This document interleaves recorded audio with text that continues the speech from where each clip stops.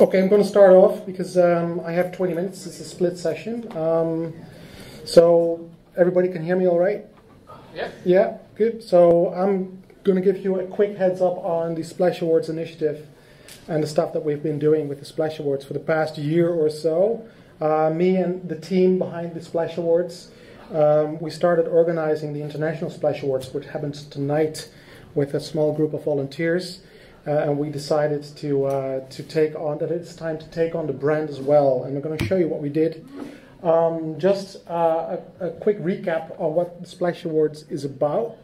The Splash Awards was initially conceived to celebrate the best Drupal projects there are, initially locally. Now it's organized in 10 different countries, and also to bring in the clients into the open source community that we are. The community that they are part of, but most of the time they don't know that they are. So we wanted very much to bring clients on stage as well.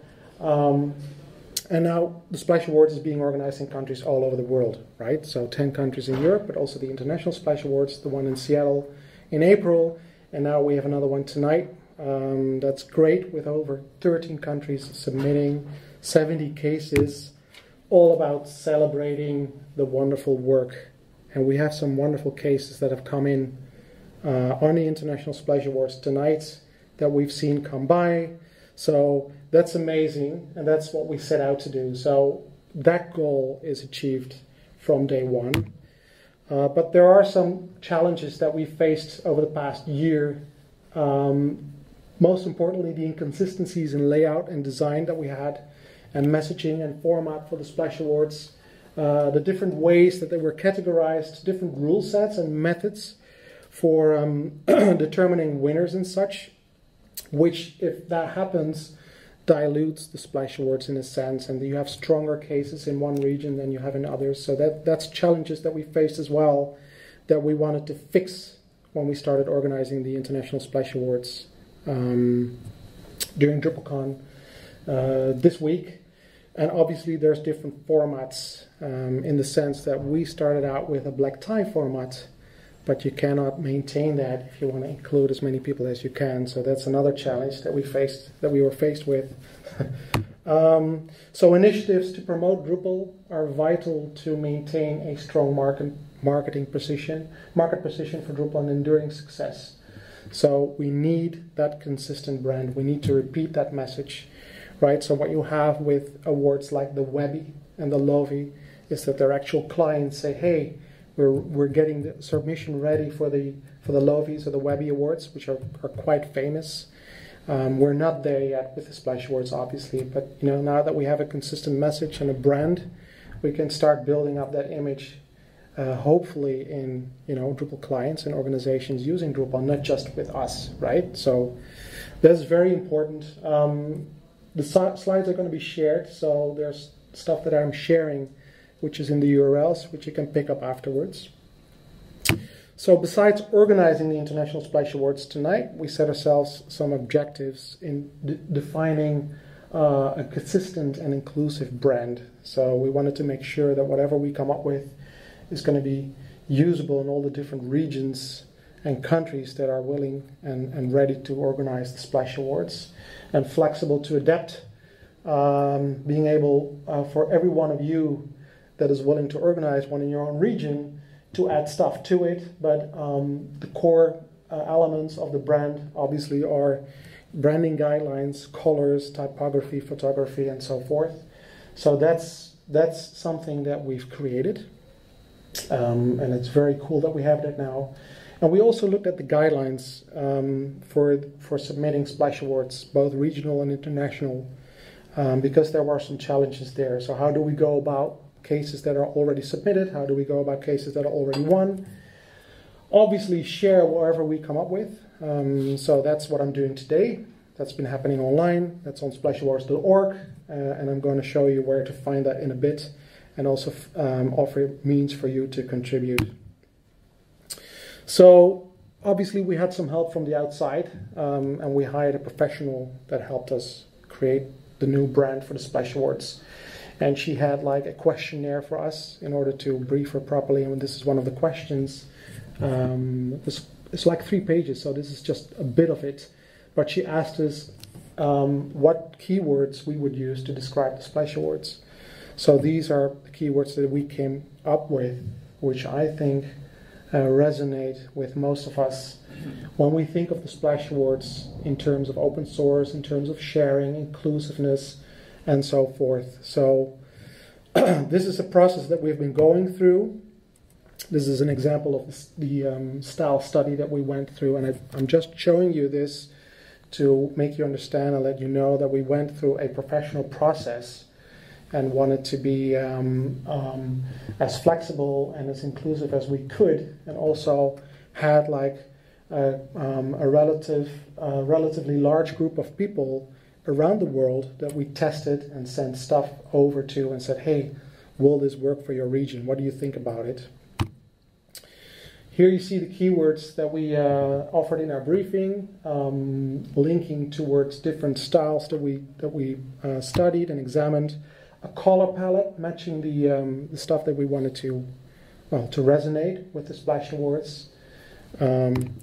Obviously the typography, all laid out in the brand book, and this has become the logo that we've been using, and it's going to be here for us for at least the next 5 years, the new Splash Awards logo. Obviously we went ahead and researched if this would touch any other symbolism or cultural beliefs or whatever is out there, to make sure that we don't have any conflicts or clashes. And there's actually a rationale behind the logo, because there's obviously the drop, making the splash, and then tying it all together, forming a crown, which is also a little homage to the previous logo that we had. But the Splash Awards being an award, right, should be like really something with stature. So that's what we've tried to accomplish, but also not be too posh and too big, because that's not what we are.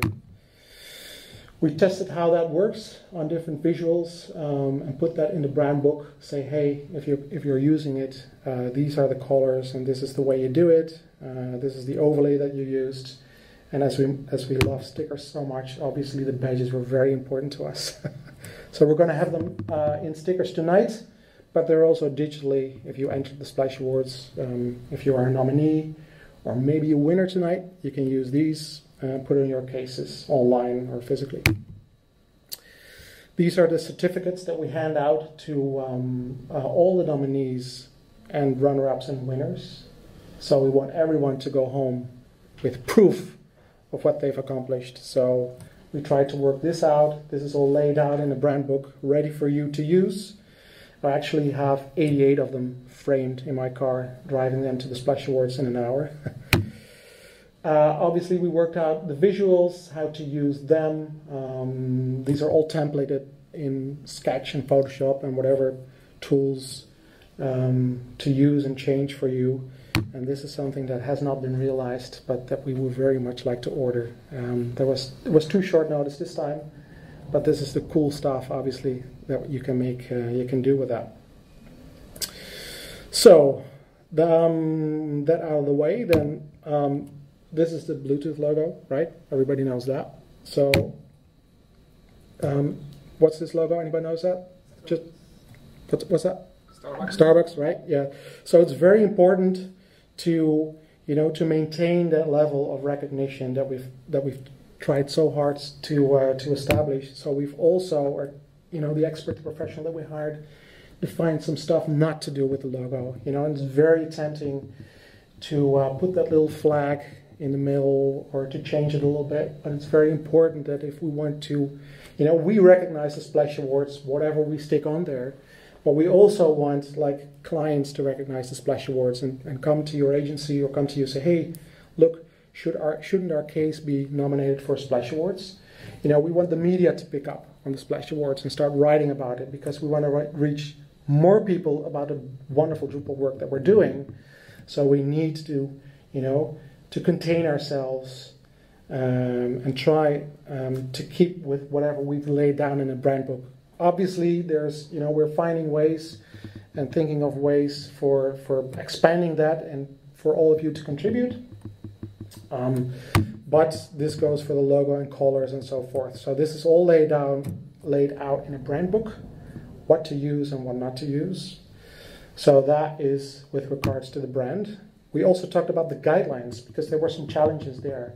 And I've picked two highlights. In this particular case, what do we do if a Splash Awards has already won in a particular region or already won in a certain international Splash Awards? Because what we wanted to avoid is like one big agency come in, like a multinational or bigger agencies also using Drupal, and start submitting their cases to the Splash Awards and start harvesting away all the wins, right? So if you won, you're gone. So that's one of the rules changes that we did now.